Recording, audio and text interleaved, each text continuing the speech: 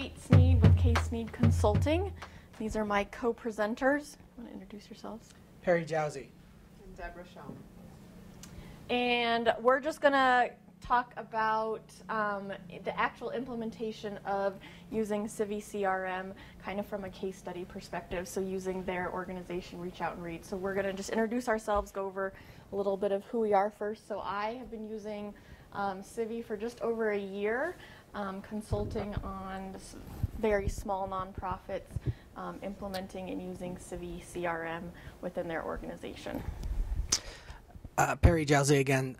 I'm development director with Reach Out and Read Colorado. I've been doing fundraising for nearly 15 years, not a technical person. So this is the kind of workshop that would have been valuable to me a year, 2 years ago, in trying to think about how to bring in and really upgrade our database for our infrastructure for a fundraising system. I first saw Civi in, I think, 2011. And I remember seeing it at the time just from kind of a distance, not from a user perspective, but from an organization that was doing it. And I remember thinking at the time, this is something that really has the potential to emerge and really be a major tool in resource development because, you know, in managing budgets and so forth, you know, we're using systems like Razor's Edge, you know, the Cadillac of databases and so forth, and paying a lot for it, or even smaller scale. I mean, I've worked with a lot of organizations. I used a lot of different databases, and so I saw this as an opportunity to do something to, you know, with the open source, to do it in a way that was affordable, that would really be an asset to the organization from a return on investment standpoint and an expense standpoint and so forth. And so fast forward all these years later with Reach Out and Read Colorado, coming on board to the organization, there had been a database in place that I had never seen in all of my years, and we'll talk a little bit about that and some of the uniquenesses with that. And so we're trying to think about, as we went through the frustrations of trying to raise money and do our jobs, and things taking us 5 times as long as they should have, and not having data as clean as it should be, how could we kind of get up more to really a best practice system and put in place a database that was going to meet those needs? And so CiviCRM kind of came back onto the table. And again, from the user perspective, just the brief instances I had seen with it, I knew it would be something, you know, we could, as an organization, widely adapt and benefit from. What we didn't know how to do, we had the first clue about doing, is how to bring the, you know, transform, migrate, if you will, our current data, our present, at the time, database to CiviCRM. We had no concept of how to do that, and really how to get in the nuances up to speed. Again, being a non-technical person, how to have it work and talk with our website, which was in WordPress and so forth. And so a year ago, we began these conversations with Kate. And so what you'll see is really a little bit of the soup to nuts to how we made that happen. I'm Debra Shoen. I'm the office manager at Reach Out and Read Colorado. And my perspective would be more from the data input to entering donations, pulling mailing lists, and things like that. So not necessarily the fundraising aspect of it. But I think Perry did a fantastic job of explaining what our situation was. We had an outdated database. It was called Sage Fundraising, and we could log on to it from our national organization's server. So only one person could be on it at a time because we were essentially remote logging in. So the constant question in our office was, are you in Sage? Are you in Sage? Are you in Sage? So that was one issue. Secondly, being an outdated version, they chose to no longer support it, and so we couldn't get updates for it, and the national organization was not interested in getting more recent versions of it, so that kind of put us in a tight spot. And we were large enough and independent enough that we decided we could have our own, and then migrate all of our contacts and all the information we had there onto our own service. We just didn't know how to go about doing that. So we met Kate at Civi Day and started conversations, and then decided this was the way to go. You guys want to talk a little bit about what Reach Out and Read does? And sure. Here. So Reach Out and Read Colorado. We are the Colorado coalition of the national organization. We are in all 50 states. and U.S. territories, I believe. We give books to kids through doctor's offices, in a nutshell. We found that and advice to parents on the importance of reading aloud to their kids starting at a very early age. So we focus on kids from 6 months to 5 years before they start school, get books in their hands and get the parents reading to them, because we found that that simple intervention has, does a world of wonders. We give brand new, culturally appropriate, age appropriate books within the Well Child Check setting. So when you take your child in to get their regular Well Child Check, which is free, and we do serve a majority of low-income families, the provider, whoever's seeing your child, will use the book as a developmental assessment tool to assess how the child is progressing. Also give the book as a takeaway or something to take home and build their home library of children's books, and also talk to the parent about how to engage with your child with a book. Have that parent bonding time. If you can't read the story, it doesn't matter.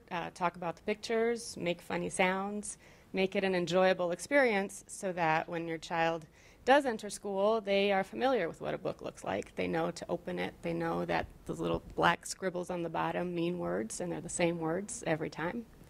So that's what we do. And I would just add, from a budget perspective, 5 years ago, the organization was a $400,000 annual operating budget. This year, we're projected to go 1.1 million or so. So we've grown. But the point of that to say is that being cost efficient and frugal in how we apply our resources is very important to us. That's why we didn't go sign up for a $20,000 database. And so what we'll walk through here is, I think from our perspective, how we went through the process in a affordable way. And Kate will take us through like the migration and a little bit of the technical end, and we'll talk a little bit about the user end and acclimating to it. And then I think between the three of us, open it up for kind of roundtable questions. Yeah, perfect. And just a little more background, they're currently only using CiviCRM for their donor information. There is possibility that down the road program information will be stored in CiviCRM, but right now it's strictly for their donor database.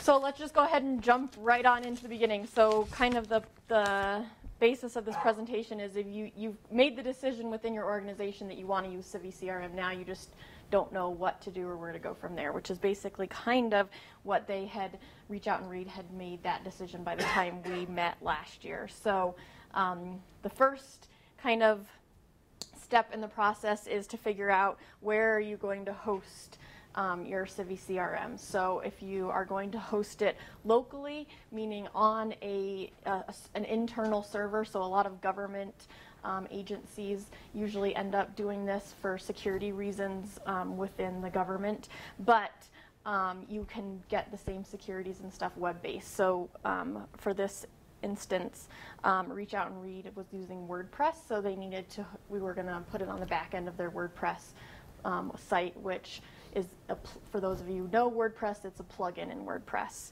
And so before we did that, they had to kind of upgrade their hosting services, so where they were hosting their website.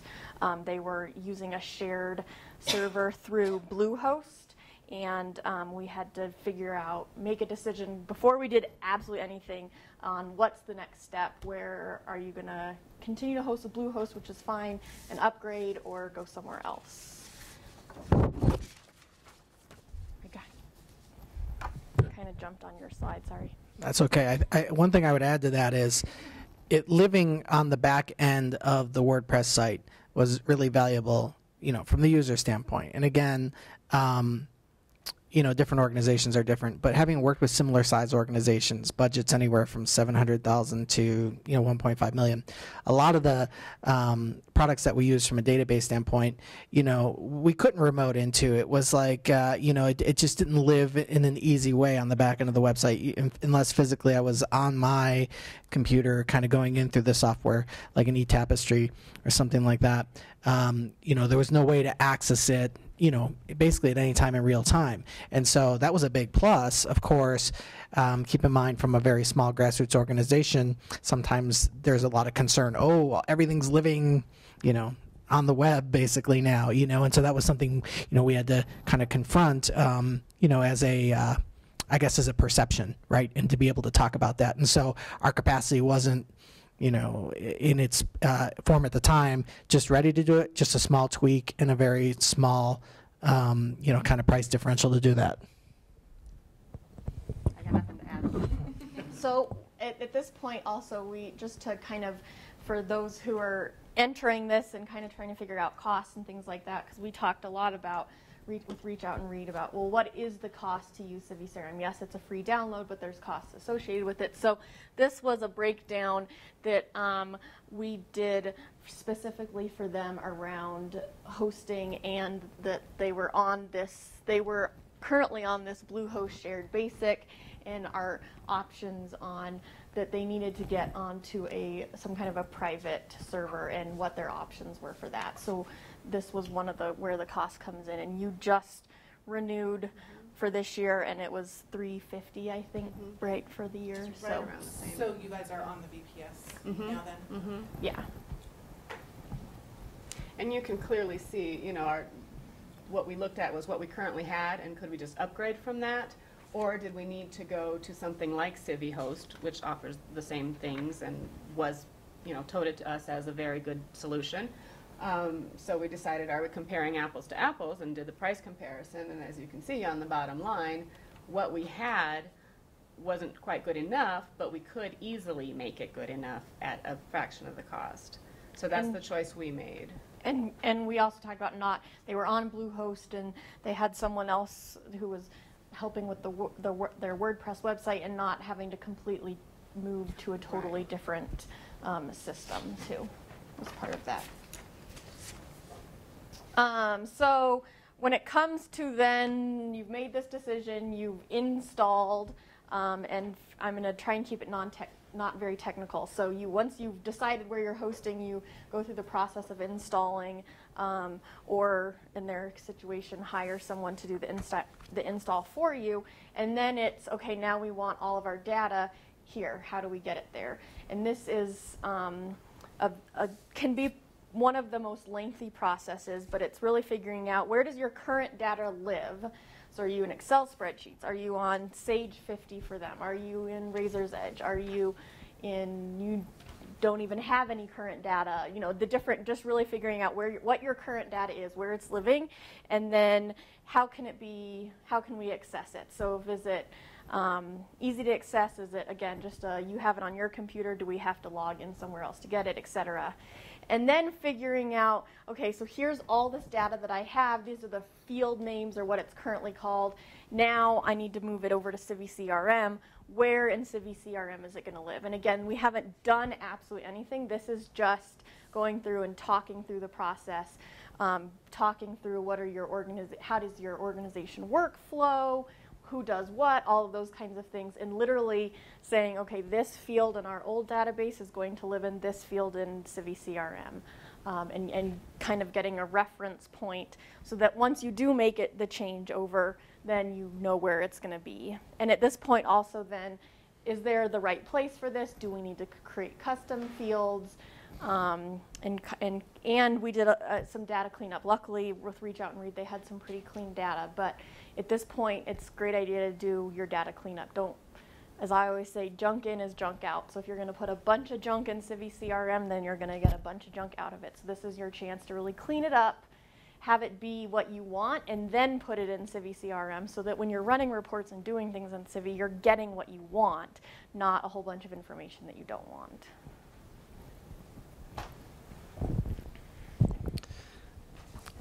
In terms of mapping, bringing the data over and kind of figuring out what we wanted to happen. I guess I would say, in nonprofits, small nonprofits, we wear a lot of hats. And so, as a development director, I've actually done some things in WordPress. I'm like the least technical guy in the world, but I was introduced to the WYSIWYG and, things of that, and, doing editing and that nature. And so all that to say, in theory, what we were kind of confronting is, in theory, we can do this all ourselves, right? It's kind of like a do-it-yourself project at home. In theory, I could rewire my house too, right? That's theoretically possible. I think what we were trying to make the assessment of is, how do we look at things and kind of get the greatest return.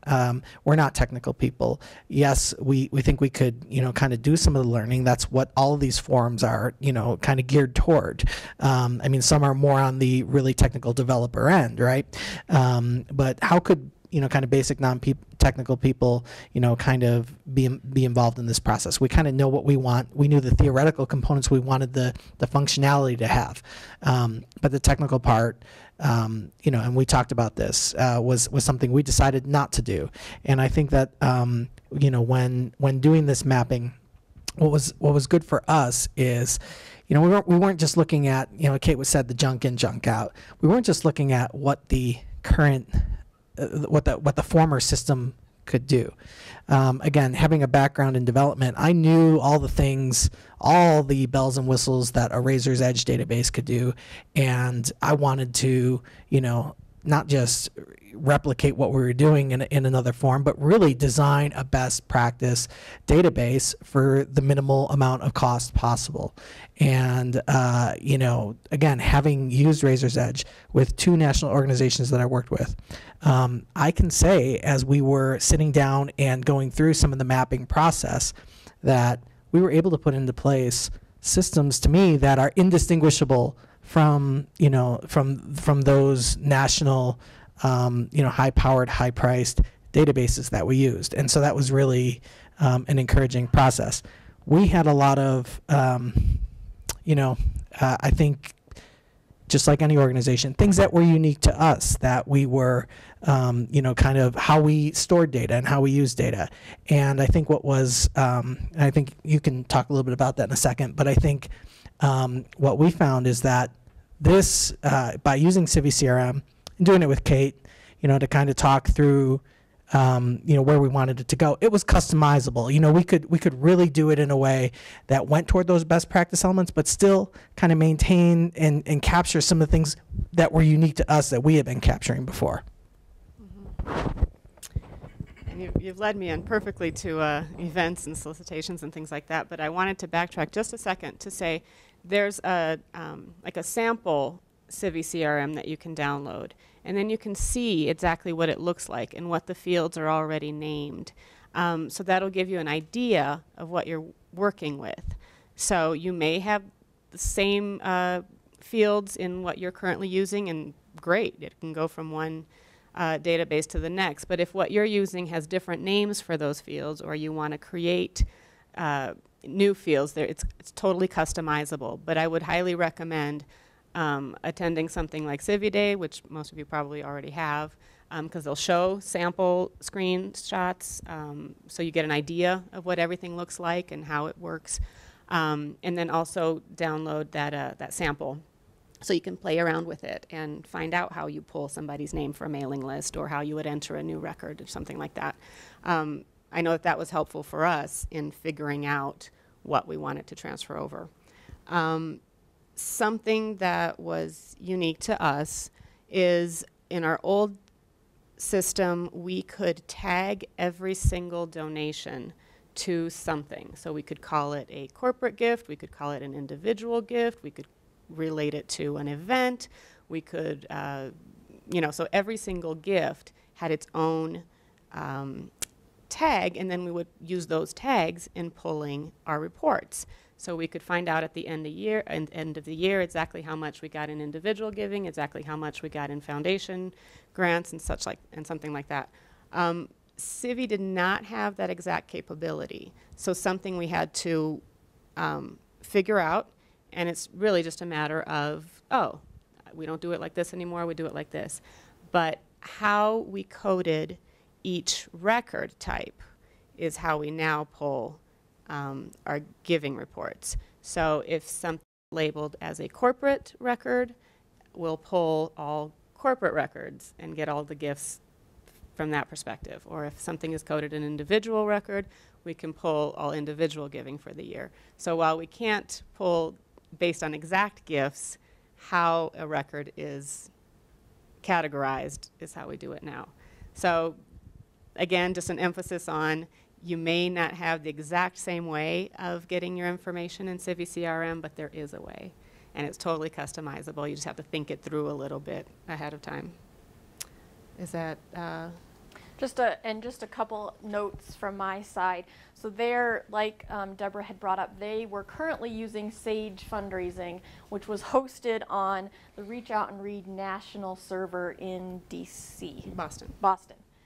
So they had one remote login to remote into the server in Boston, and then a login to get onto their Sage there, and it wasn't being supported anymore. So when it came to actually getting one, back to the previous slide when I talk about where is it and how can it be accessed, we spent a couple of weeks figuring that part out, because it wasn't just as easy as I could get in their old system and pull down the database, or it was very, and because they weren't supporting it anymore, they didn't have anyone at their national at their national place that I could really work with or talk to. They had a couple people that were like, sure, we can help, but they didn't have that department anymore. They didn't have a Sage team anymore. So knowing where it is and that it's an easy, we can give so-and-so a login, they can get in and pull it down, or not so easy in our instance of,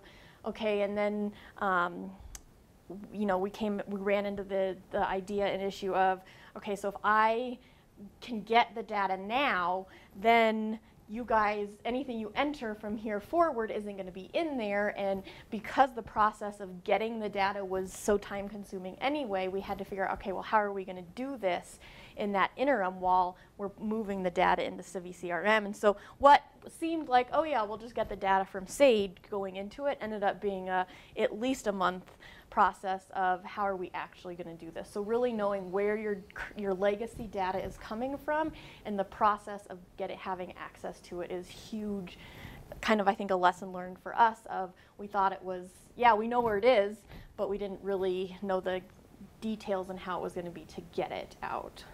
Yeah, Dave. Did you run the two systems in parallel for a while, using both actively, or did you have like a cutover? Both. Yeah. We did try to do a clean cutover, but we kept access to the old system, just in case we needed to run a report or find some sort of information in a way that we didn't know how yet in So Civi. for new data, it was like starting New today, data, exactly. Yeah. Exactly. So new stuff all went in Civi, but we still kept the old just in case. And are there any tricks you can share about how you work together to sort of see what the properties or the characteristics of the data in the old system was and map those? Did you do like big whiteboards, or It was a lot more of kind of email back and forth. I did a lot of kind of mapping, and then like Debra was talking about the way that they were tracking donations in their old system, and she was talking about the different tags. I think it was the events one, or maybe the solicitations. There were over 300 different tags, because they were almost like notes, or like very kind of individualized things. And this was historical data that they needed to keep, but we weren't going to move forward doing it that way. So we did do a lot of kind of back and forth of kind of, I would have like a spreadsheet of the old field names, and then I would have another column with these are the new ones, and we sent it back and forth, and no, we don't need this, or this is more important than this, and just kind of a lot of back and forth on that, and mainly with Debra on that, a little bit with Perry, but Debra and I really kind of did that mainly together, and still some of it trying to figure out exactly where it should live, or And what was the data cleanup process like? How did you actually do that? Like I said, for everyone I've worked with, their data was by far the cleanest I've ever worked with. So it was very easy.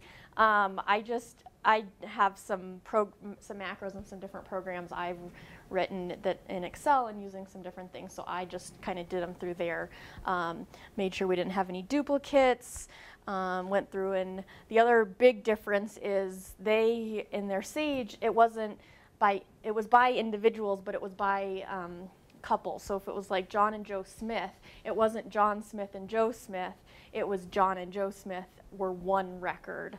And so we chose to split them and put them in as individuals in Civi. We actually are in the process of potentially redoing that, which I'll let Deb and Perry talk about later. But so that was, again, that was just me kind of doing a bunch of data manipulation on my end and then sending reports to Deb and say, okay, take a look at these lists. Does this look like the right, have I matched the couples correctly?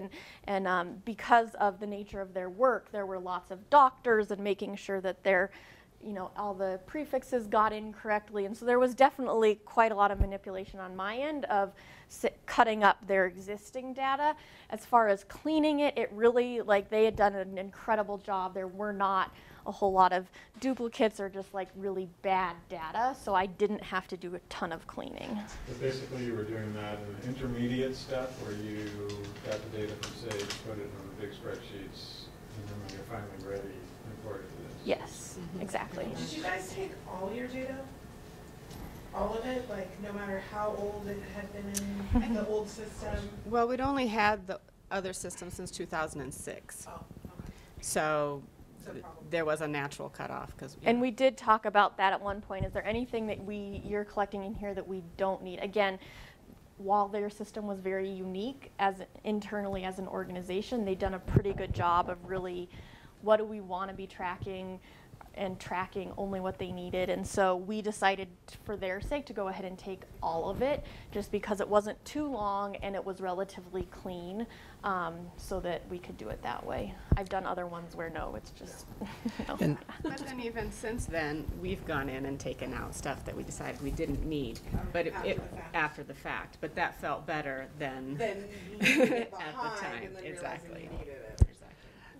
Just for context, there was about 3,500 to 4,000 records that we were dealing with. And when Deb said that we could tag a gift, that meant an individual could give a gift, and it would be in the individual be under an individual giving record, but then tagged as a corporate donation. Okay. To Deb, who had been doing that for 5 years, that was an advantage.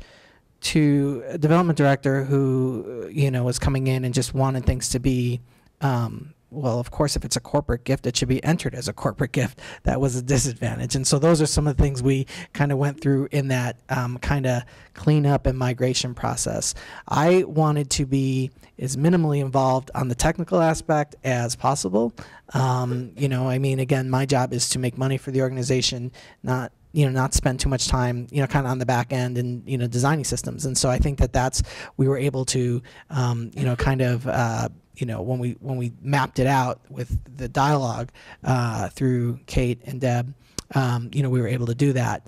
I think it's like anything, it's kind of an evolution. As once putting it in place, we see there's, some, kind of continual kind of enhancements. We're a year out now, and we're going to tweak a little bit more. But one thing I would say about all the data is that we had run, myriad tags and campaigns for things like 2 newsletters a year, so we would want to see how newsletter performs, so we would tag that as a campaign, right? And this is going back to 2006, and we had special events and things of that nature. And so in the import and in the transition going into Civi, I think one of the things we did was to be able to create a searchable a reporting field that was the Sage solicitation code. And so rather than having to put, kind of change, which would have been, I think, scores of work to kind of re-enter everything and, kind of figure out how that all lived. And you can speak to the technical end of that. We were able to have our old searchable codes, the solicitation codes, and have that as a field that we can then, when we enter that in the report things, it'll give us all the information from those reports that our old database could do. And so that I thought was a really innovative way to do that. Yeah, so it was a custom. They, like he said, they had about 300 solicitation codes, and we weren't going to create 300 campaigns within CiviCRM for this because it was using the campaign and solicitation very differently than CiviCRM. So in order to not lose that, we just created, I think, 3 or 4 custom fields within to track that, so that historically we could pull the reports and stuff the right way, but that moving forward, now they're using solicitations and campaigns very, in a similar way, but in a way that works better for Civi. How much time did you keep the 2 systems running? Right. I'm trying to think of how the best to put it. We pretty much only referenced it for a couple of months because eventually we realized everything we need is in Civi. We had ways of using the old codes to pull reports, so we really didn't need the other system anymore. Because it was on our national server, I think technically it's still there. We just don't use it. And eventually they will just shut that down and be done with it. But I would say a couple of months was really as much as we referenced back to it just to make sure that we could get accurate information. But once we learned and felt comfortable with Civi, that's all we used. Once we were going this way on the import end and data entry end, Deb was, we went live and we were putting everything in. We had a major event, and that we were using Civi for that. We had, all of our 2014 information was going into the new database. For somebody who needed to kind of go back and look at what was performance like last year, so we can see, how are we comparing. It was more of a comparison thing at that point in the early months because, it was from a process of getting familiar with how do we go in and put in the SAGE solicitation code and so forth. So it was more historical, I think, for those first couple of months, as a reference point for anything. But once we were really able to kind of navigate through that, we left that old database behind pretty quick and with a lot of satisfaction. Yeah, I think we went live beginning of July. You had your annual event October, and all the event data was going into Civi. So once again, kind of on that note, so then we did we've mapped everything, we figured out exactly where we wanted to go, and then actually doing the import. You can move the data the way CiviCRM is. There is a user interface, so anyone can go and import a CSV or an Excel file into the database, or there's the API and what I call the back-end tools that you can use to also do that in a more robust way. The user interface is limited in how many records you can do at a time, and some of that also depends on your server and where you're hosting and all that. But those are kind of the 2 ways from just a CiviCRM perspective. There's 2 different ways to get the data into the system, either through a less technical user interface or through a more technical back-end API. And for Reach Out and Read, I did the API, the back end, and then I'll let you guys. If you wanted. So really, that decision depends on your staff and who has time. And I mean, if you have a dedicated IP person, that might fall right into their job description. We did not, and we decided that our staff time was more valuable in other endeavors than switching over databases. So we did decide to hire Kate to do that. Something she's mentioned before is the household versus individuals. That is something where we went ahead and took the recommendation of setting up a couple as a household linked with a relationship to each individual record. The benefit of that was that if only one person was attending an event, we could sign them in as attending the event, and it generates a lovely name badge just for them, and the guest list is accurate. What we found as a downside of that is that when we're trying to pull a couple's giving for the entire year, it's got to be able to find both the household and the individuals to include all of their giving if we had entered things in different records. So what we're finding for our purposes is that we would prefer to take out the individuals if they are related to a household, just make it Jane and Joe Smith, keep all of the giving, whether it's an event ticket to a regular annual donation to anything else, keep it all in that one record, tagged as individual, but knowing that the name is Jane and Joe Smith and that all their information is there. What that will probably translate into is when we sign them up for an event, we may need to do some manipulating of the name badge and, you know, take out Joe if he's not coming. But ultimately, for our purposes, we don't really care whether Joe attended or Jane attended. We just know that one of them attended and they gave. And just to, we haven't made that change yet. I suggested they wait until after CiviCon, and then we'll go from there.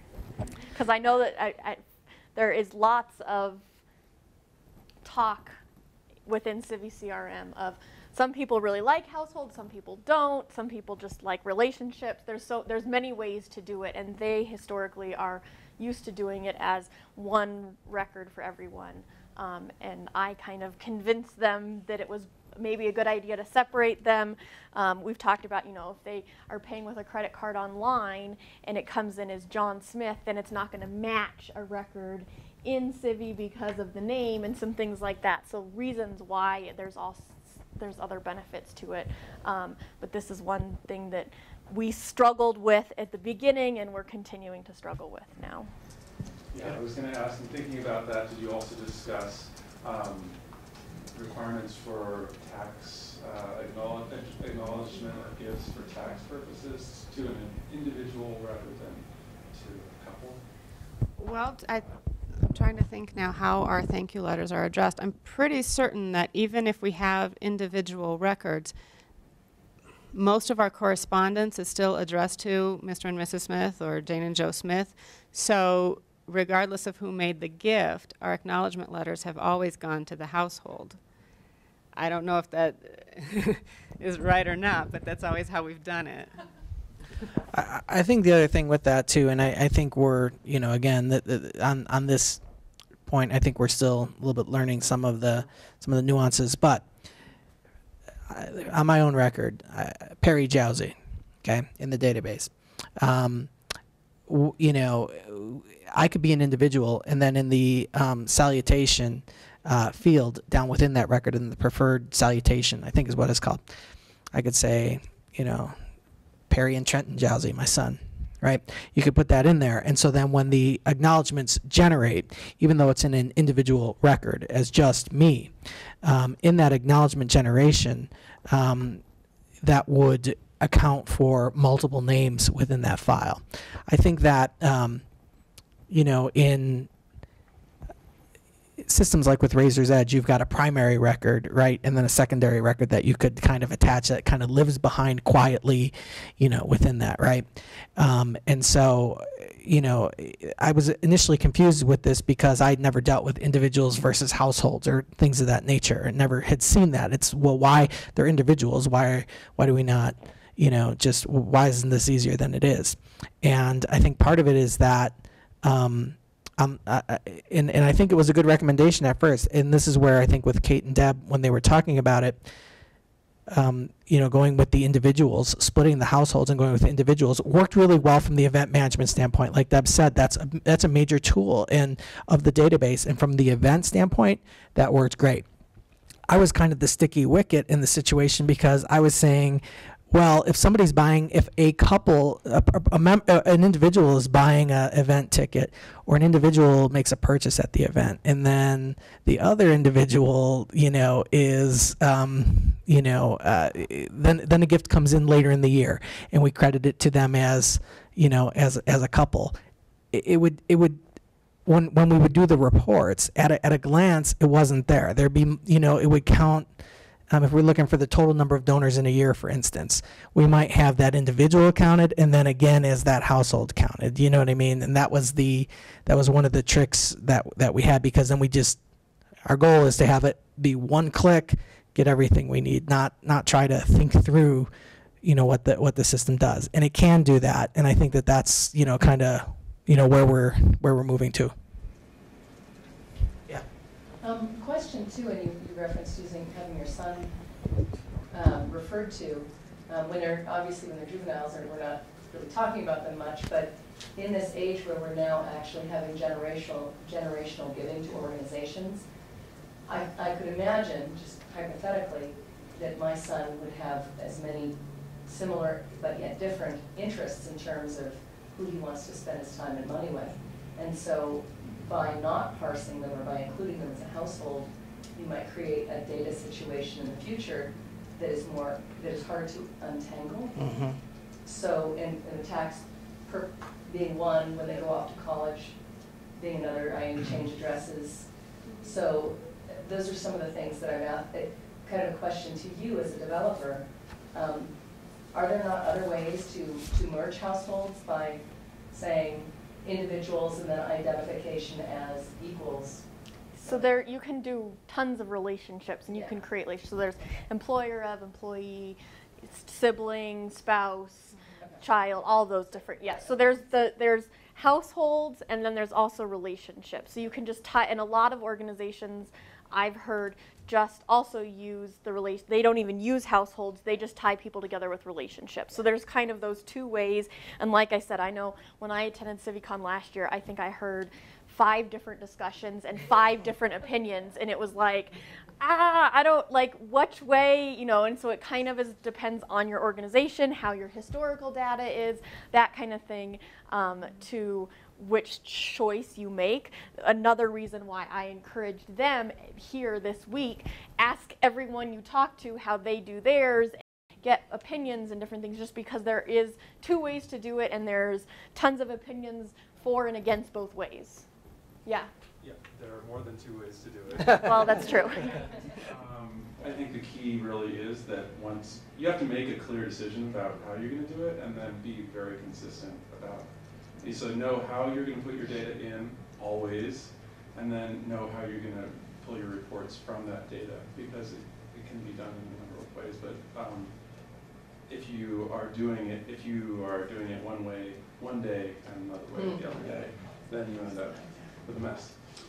I guess I was just going to ask if you're also looking at potentially using soft credits as another alternative to merging together.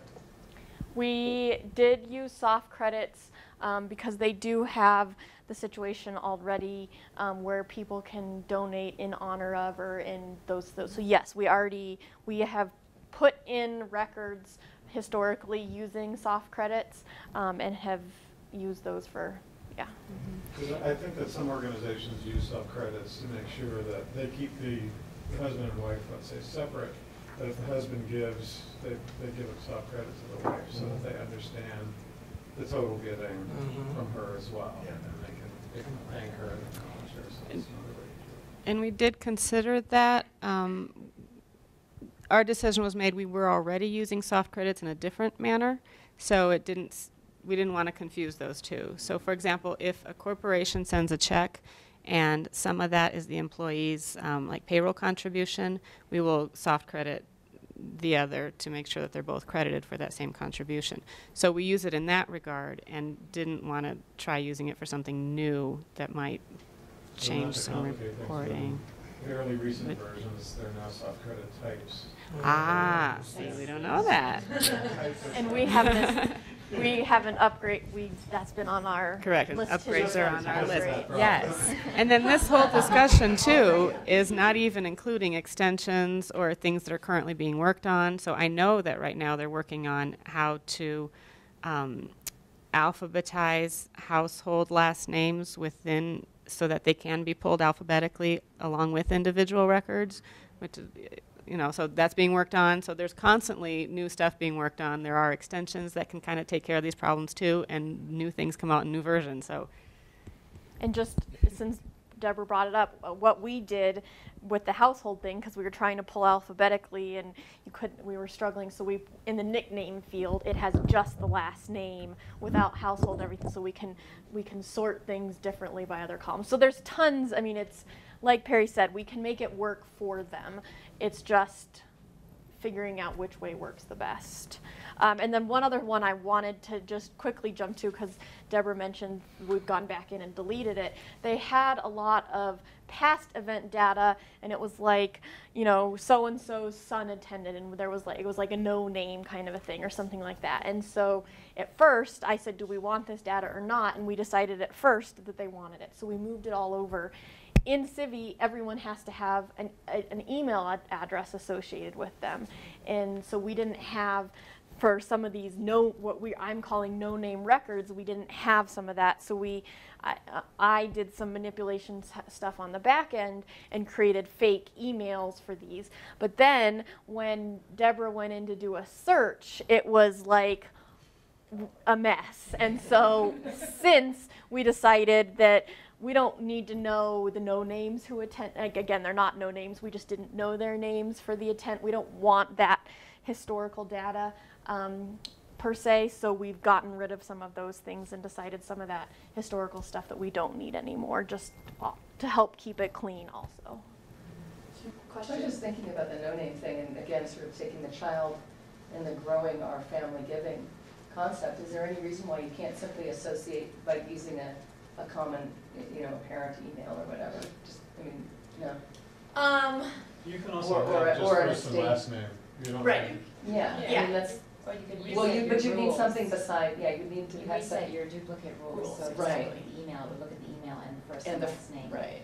But I would create an individual contact record for the child Exactly. and then relate them into the household. And the instance was here, we didn't have names for Yeah, so for then the, you're you really know, in it wasn't, trouble. yeah, we just didn't have, you know, it was like guest of or child of, and so we didn't have You didn't have any, anything. okay. Yeah. Any of that. And we thought we wanted to keep it so that we had an idea of a number of you know, we could pull some historical stuff on event attendees and the number of people attended and registered and different things like that, but we decided that that didn't help us out and made it Well, worse. you So. have historical reports from those years past anyway, right?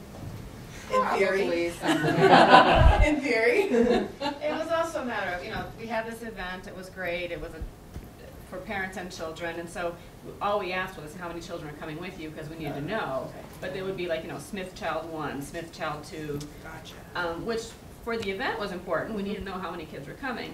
Later on, we really don't care about Smith Child 1. And those- We're not. Those events aren't happening anymore either. That was a And we one-time decided not to event. have that So. event anymore, so Yeah. we're not, yeah. So these are kind of going into this fourth phase now, is kind of this training and use, and the importance of, as Deb said when we were working together, it was like, I don't know, I need to get in and use it to really know. So once it was up and live, and they had their event in October, and then, you know, once that kind of calmed down, and they'd use the whole Civi for an event, and what do we need to tweak and do differently, and we're still having some of those conversations. So just the importance of training the staff to use the database, and not only just to use the database, but changes in organization process and procedures and workflow, and, you know, we aren't tracking it this way anymore, this is how we now enter it, and those different things. That it's really more about change management at this point than it is about the database, and really the importance of change management and making sure that that conversation is constantly being had within the organization, so that everyone is kind of on the same page when it comes to, okay, it's go live day, and now we're using it this way, and so that everyone kind of understands how that process is. Because I think that's one thing from my experience. I have over 10 years of experience in nonprofits as the database manager or coordinator, that a lot of organizations don't really think about it. Just kind of like, okay, we decided to do this, we need to go, come on when we need it.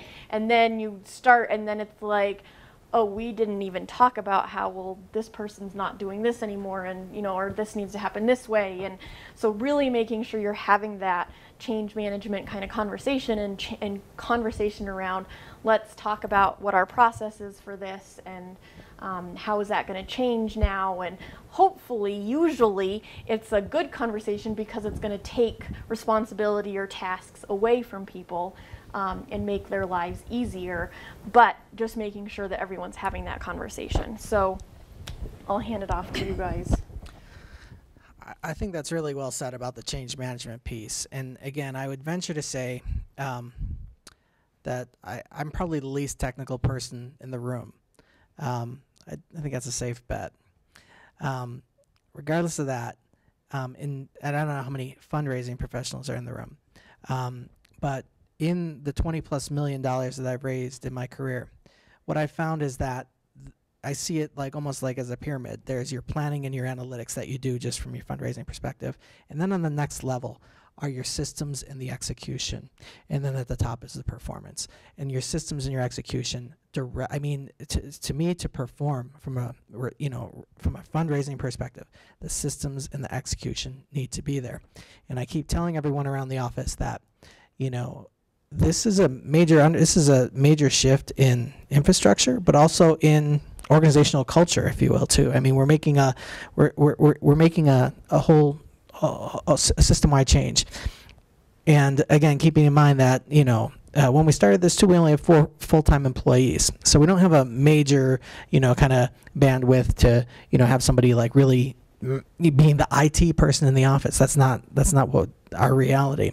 But we are evolving to, I really believe, to be able to have this thing be the one click. That has never existed in our organization, and so that is a change management thing. But it takes steps along the way, and some of it you don't realize till you get there. So, for instance, as on this slide, it says adjustments around donations, grants.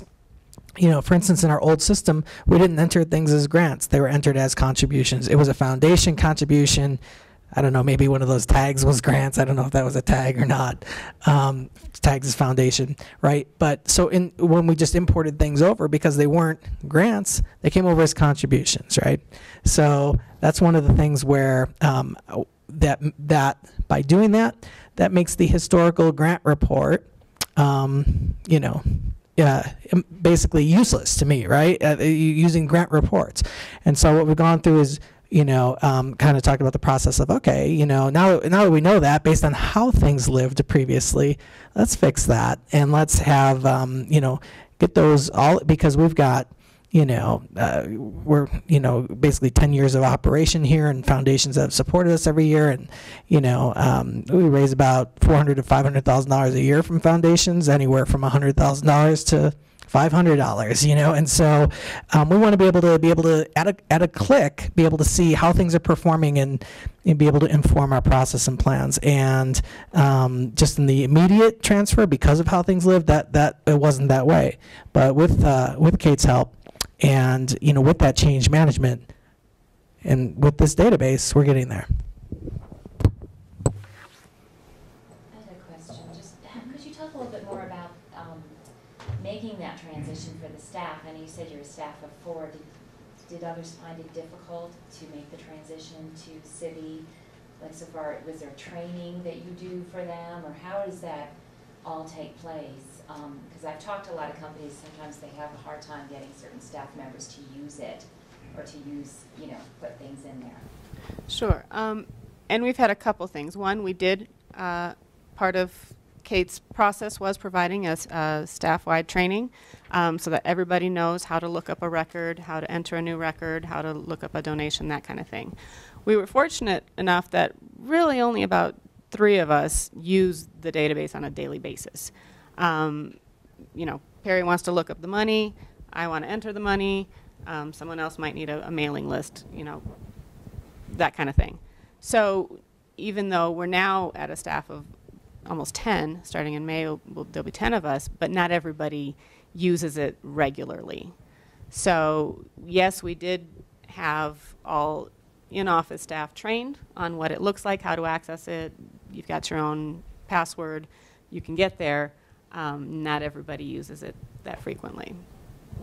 And just to kind of add what I provided I did staff training, and I record, similar like we are now, I record everything. So because they're a growing organization, they have the copies of all of my trainings so that their new staff can participate.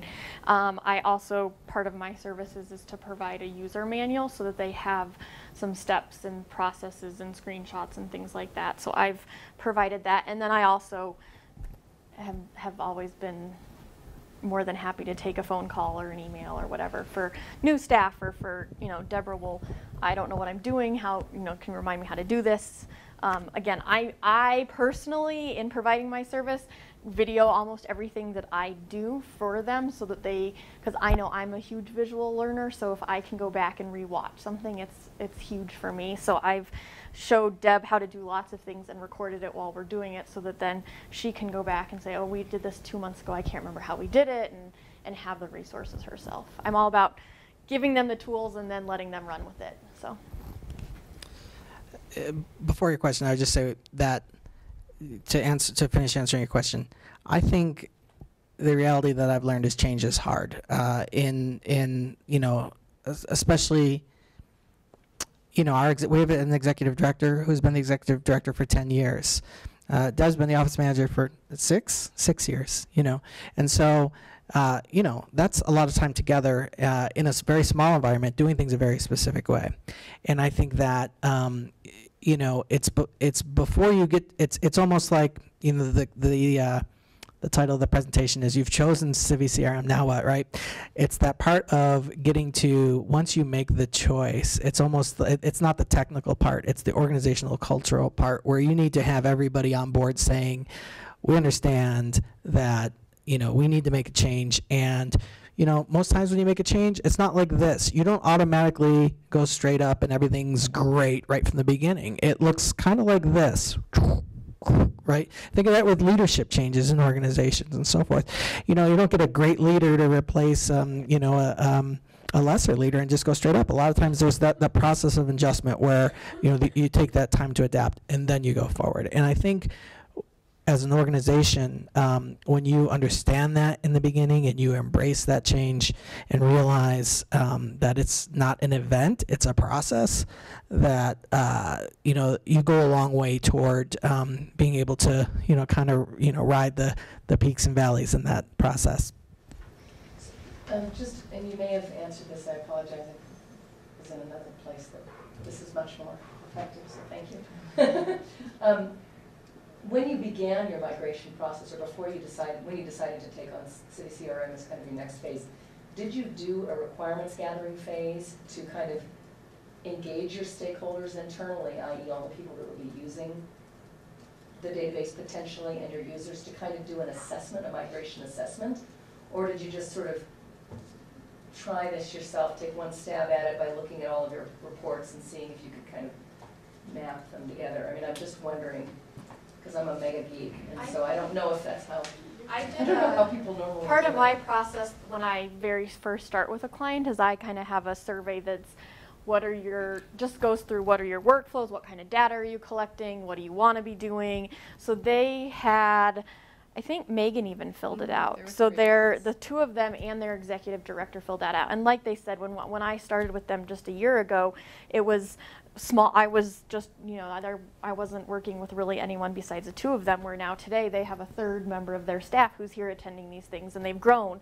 So it's changed quite a bit just in the last year. But I personally, from working with them and with my clients, have them kind of go through this survey of the different, what are absolute have-to-haves and different things, and a little bit maybe around change management around just kind of like, again, processes and procedures and stuff internally and things. And then I don't know if you guys did anything separately internally, but.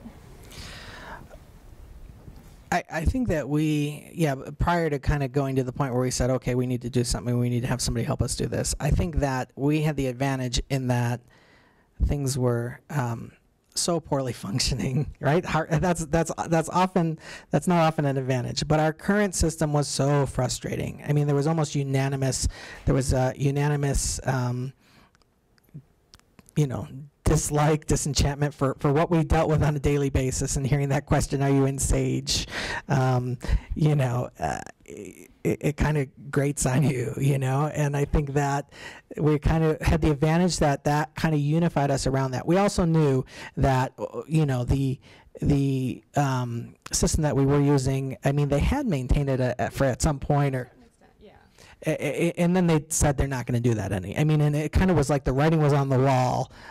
Actually, this, you know, this terrible system that we have might not even be there tomorrow, right? So we had all that, you know, kind of, you know, as advantages. I would say in terms of, you know, migration mapping and things of that nature, the one I mean, yeah, I work in fundraising and Generation X, so I've had a lot of jobs, you know, like that's kind of how it goes, you know, like, and I've seen a lot of different databases. I've seen a lot of ways philosophically organizations, you know, kind of keep information. I've seen a lot, again, not the back end, but the user end from a technical standpoint. And so considering that this was mostly the primary function of this tool for us was for the fundraising features, you know, I was able to say, you know, these are really some of the core elements of like where I think what this database can do versus, you know, kind of what's happened historically. And even on the user end, you know, somebody like Deb who's been, you know, using it for, you know, for 6 years in terms of, you know, kind of creating the records, but also, you know, running lists, running acknowledgement letters, you know, things of that nature. You know, your experience was able to inform that as well.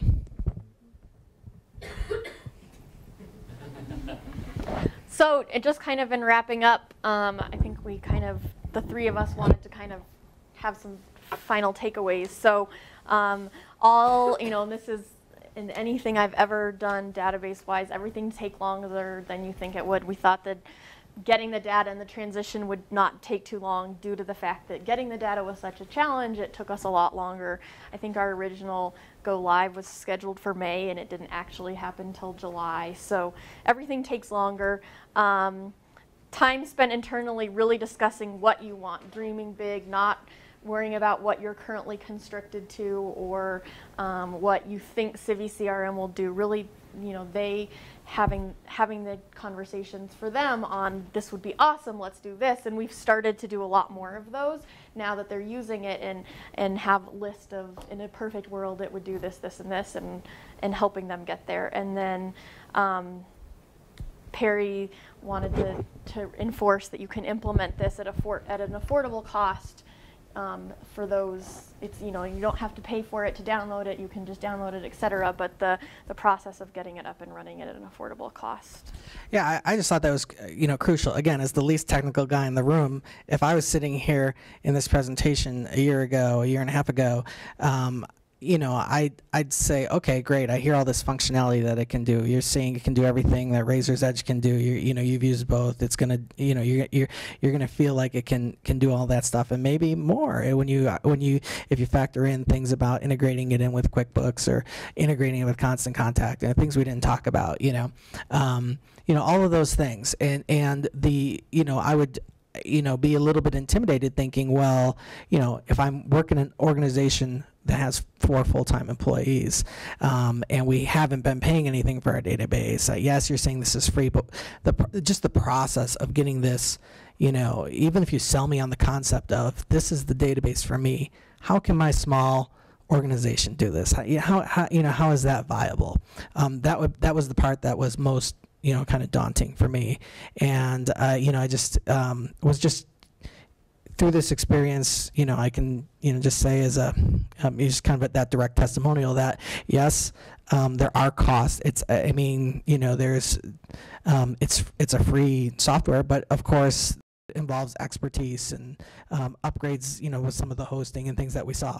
But all in all, we're just thrilled to be able to go from what we have to where we are and where we know we're going. At a, you know, at what we deem a very minimal cost and really a great investment for what we're doing, you know, in our work. And so I don't know how many people are in that same, kind of boat as us, but that's it from the user perspective, that it's really something that can be a great tool, and it's something, even if you don't have that expertise, you've got people like Kate, you've got people, experts here in this room and throughout the center, who really could help get this in place for you. And that's a game changer in my mind. I think that was very well said. I would just emphasize again that expect it to take longer than you think it will. Even though it's open source does not mean it's free, and just account for that. Still cheaper than buying, some of the other things that are out there. And something I wanted to add is we've gone ahead and created a whole donation processing protocol. So just be prepared that new systems are in place. We outlined how it goes forward, and everybody has a copy of that. So just embrace the change, know that it's going to be an adjustment period, but ultimately it's going to serve your purposes better so that everybody can do their job more efficiently. And we feel that CiviCRM has given us that opportunity. So at this point, we're happy to take any other questions specific to how they're using it, or I can answer any questions kind of more in a broad. So you had talked about like Constant Contact and QuickBooks. Are you guys doing those integrations? We're not currently working with that right now. The one that is most clearly on our radar is the Constant Contact, because that is, we do communicate with our constituents, and so that's something that, from a development standpoint, it's great to know, and who's getting things, who's opening things, electronically, as well as like these campaigns that we're putting in, right? QuickBooks. To me, again, in 2011, when I first saw this, I remember I was talking to somebody who said, I want a database that can do my data file, my donor stuff, my Constant Contact stuff, and my QuickBooks stuff. And I said, that doesn't exist, you keep dreaming. Well, that's here. Now, at Reach Out and Read, we actually outsource our, kind of financials, and so we don't keep that in-house. We don't have a chief financial officer. And so, so the utility of that for us, for who we are as an organization right now, is not there for the QuickBooks end. But as, again, somebody who's worked in a lot of different offices where I've seen people in the office manager position who, as part of their job, they got, hey, you're going to manage QuickBooks and you're going to be the accountant basically by de facto. That again is a game changer that I see in theory. We are in the process of looking into integrating Constant Contact. We did briefly consider going to MailChimp because we knew that was existing. We currently have our Constant Contact is free because we're sponsored, because we work with kids. So we have a dealie there where we get it for free, and we weren't quite ready to give up our free account just yet. But it depends on your situation. So MailChimp apparently works very well with Civi, so that's an option. Yeah. CiviMail? Yeah, I'm wondering if you played with the built-in. We have not played with CiviMail. Might be worth looking. Might be worth looking into. And they've grown, as we've said numerous times. So their staff member who is doing that communication and stuff is relatively new, and so it's as they grow, then we can expand and adjust and those kinds of things also. So it's more recently been brought up just because now they've got staff, in there. And but you currently use Constant Contact. We currently use Constant Contact. Yeah, if you're getting it for free. Yes. Right. So you just have to assess what your current situation is, what your needs are, and how to accommodate that. Yeah. Any other questions? Yeah, Dave. Tell me if this is not appropriate. I'm curious as to whether you guys worked out together some fixed boundaries around how much it was going to cost you to get from the beginning to where you felt like you had something that you could use.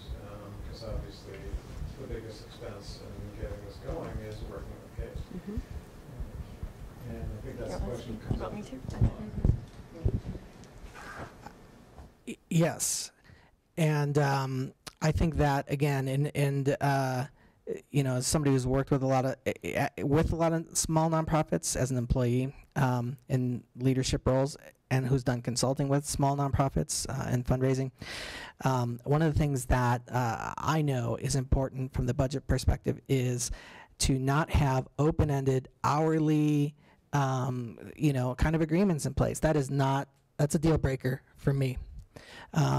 Regardless, I don't care if it's $20 an hour. If you can't tell me what that end map is going to be with any amount of reliability, I can't sell that to my boss. I can't sell that to my board. I can't sell that to my donors. Not acceptable. And so everything that I've done in my fundraising consulting has always been flat fee. It requires me, I'm speaking from a consulting standpoint, it requires me kind of estimating, what might be involved in that. Sometimes I've ended up working kind of what I feel is under minimum wage sometimes, you know what I mean, for how that's gone. But in most part, I think it's been able to deliver a good return for the client. And so that was something that, we talked about with Kate in terms of asking her to propose a scope of work for us that was a flat fee, all-encompassing the detail, the deliverables, to define the deliverables as to what would happen, what the steps were, what the timeline was, and that would get us to this usable, kind of aspect of it.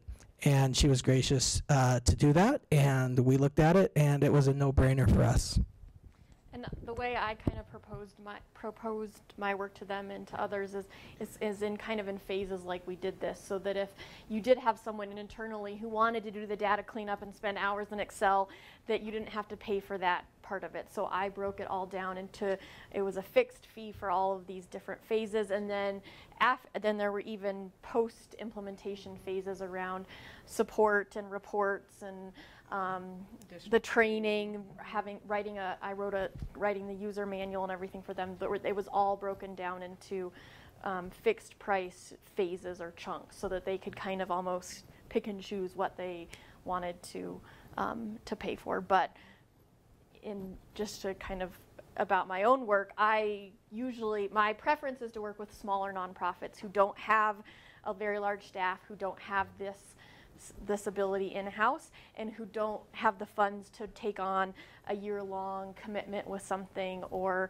a 2-year commitment with something, but they can just take on the commitment of, we need someone to help with this chunk and this chunk and this chunk, and then maybe down the road we're going to pay you to do this chunk and this chunk and this chunk. But from someone who's worked in nonprofits for over 10 years, I'm very aware of the budget constraints and the frustrations of, I just want to be able to get this right now. This is the service I need, and no, I don't want to sign on for a year, and no, I can't pay that.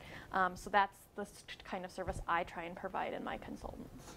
And are you also providing security updates and the maintenance? Yeah, so I've kind of become their IT person in a sense. And that's under a separate agreement, or is it part of your fix? It was part of. So, I helped them upgrade their Bluehost to the VPS and go through that process, and that was all in that. And I know we're ending on time, and so thank you. And our emails are up there. Email us, find us here. If you have if there's anything Deb and I can answer from the user standpoint and going through it. I know Kate would be happy to answer it from the developer, implementer standpoint. But again, we think it's we're worlds better off than where we were 1 year ago, and we wanted to just kind of be able to stand up and be an organization that can share that experience. So thanks for taking the time with that.